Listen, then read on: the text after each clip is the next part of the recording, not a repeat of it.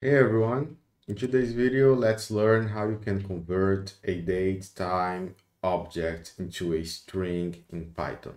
This conversion can be done using the strftime method from the datetime module. Um, I'm gonna show you an example where we are going to see four different formats. The default output when converting the datetime object into a string, uh, an output where we format only the date, another one with only the time, and finally one that combines the two. So you are going to format time and date in a single output. So let's see how it works. Date. I'm going to import date time from date time. Okay, let's take the current date. We do it with datetime dot now. All right, let's print current date so we can make comparisons. Let's show that we are getting the current date here. So date to string. All right, so here we have, that's the current date for me. All right. So now we are going to format the only the date portion of this object. Okay, so I'm going to take the current date variable, and then I'm going to use the strftime method, and I'm going to define a format for the output. Which are these formats? There are many of them. I'm gonna leave a link to the official documentation where you can see all of the possible formats that you can use. This is the link. You can see this in the description. I'm gonna leave it there, but I'm gonna copy and paste the ones I use the most, so you can have a look. %A is the format for weekday, %B for month, %M for month as a decimal number, %B is the month with the abbreviated name, and M for the month as a decimal number. %D is the day of the month, %Y it's the year, %H it's the hour in a 24-hour clock, capital M it's for minutes, and capital S it's for seconds. All right. So for dates in the first example, let's use month as a decimal number, then %D for day, and %Y here. So let's see, %M slash %D slash %Y.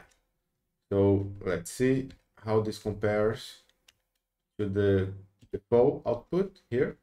So we have month corresponding to this one, we have the day, and then we have the year. What is important here to notice is that what really matters is the code formats themselves.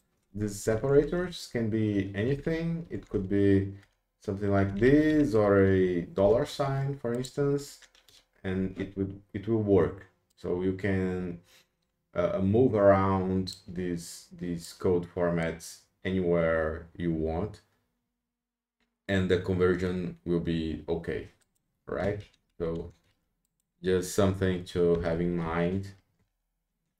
You have a lot of freedom to mess around with these conversion patterns. So now I'm gonna take only the time portion. So let's take %H %m and %s, right? So %h, it's the hour in the 24-hour clock. So there's no AM, PM. We have like 15 hours, 17 hours, okay? And then minutes, and then seconds. Print, okay, so we have here, we are printing only the time portion. So it's hours, minutes, seconds here, right?